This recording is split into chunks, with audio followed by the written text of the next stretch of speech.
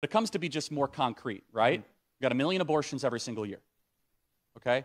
998,000 of them are because of a form of birth control. Do you find something wrong with that?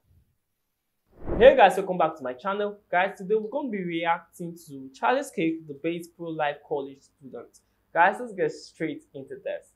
Yes, but I found common ground with you on abortion, and that I completely agree that, you know, whatever you want to call it, a fetus at whatever stage it is, it's alive.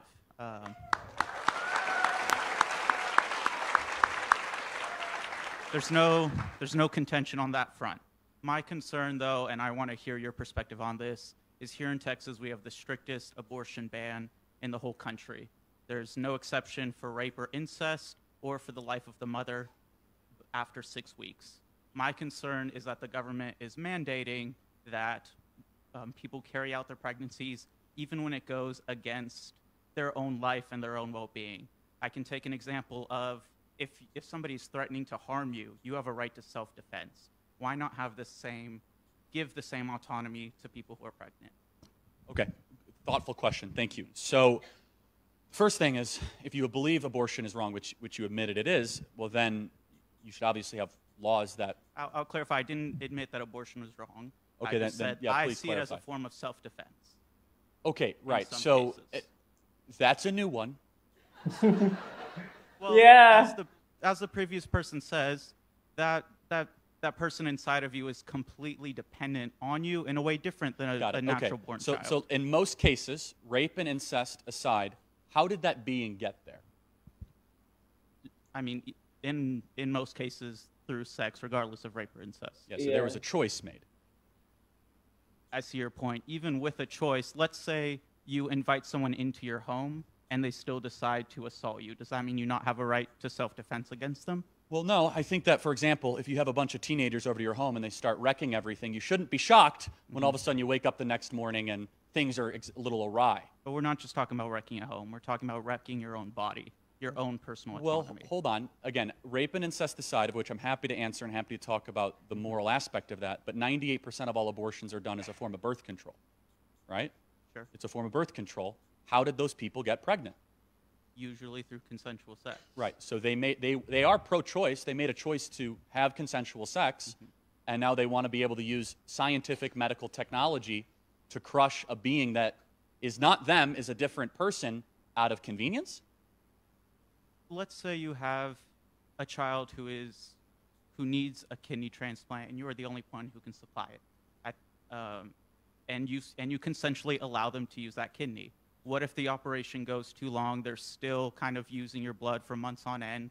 Should the government mandate, you know, maybe not kidney? I love these hypotheticals. I got it. Not making but fun you of see where no, you see earlier where I'm I got the going. most amazing hypothetical. We don't have to overthink this. Like, why should children get the death penalty because their parents decided to have consensual sex? I don't understand that. Sir, even if you consent to, say, taking care of your child through the, you know, transfusing blood or whatnot, should the government mandate that you have to continue that consensual blood transfusion? Again, under the unrealistic hypothetical, and I reject the whole premise of this. The It's question not is, unrealistic. let me answer it more broadly. Do I think the government should step in to protect and preserve human right, be it by mandating, especially when the question is termination or not? Of course, the answer is yes. But it says a lot when there's a very serious, concrete question, and kind of we have to yield to these abstractions, which is fine. The philosophical sides and the kind of the hypotheticals are fine, are legitimate, I suppose, in some sense. But it comes to be just more concrete, right? We've got 1 million abortions every single year.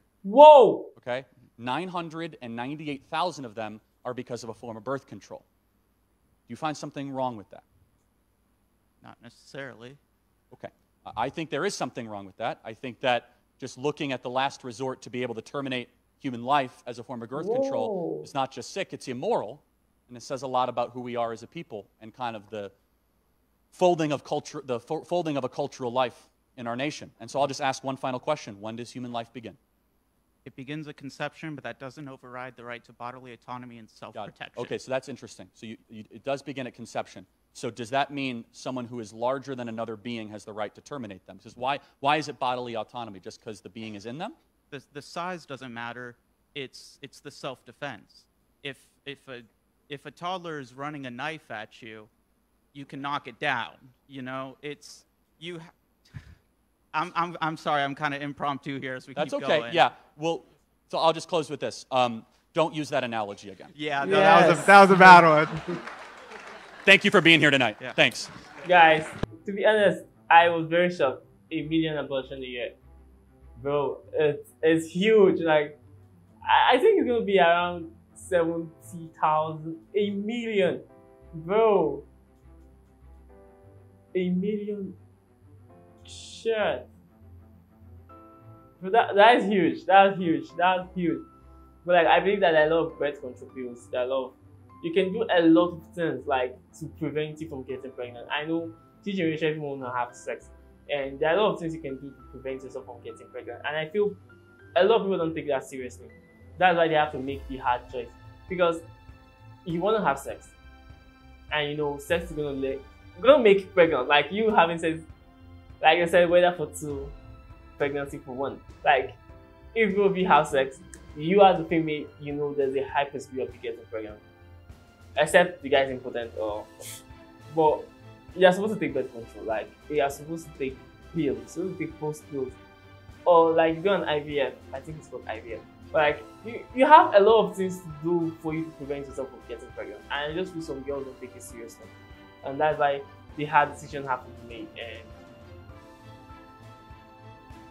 I'm pro-life, and I believe that if you commit abortion, you kill someone, and there's no how you want to say it or how you want to do it. It's going to turn for the rest of your life.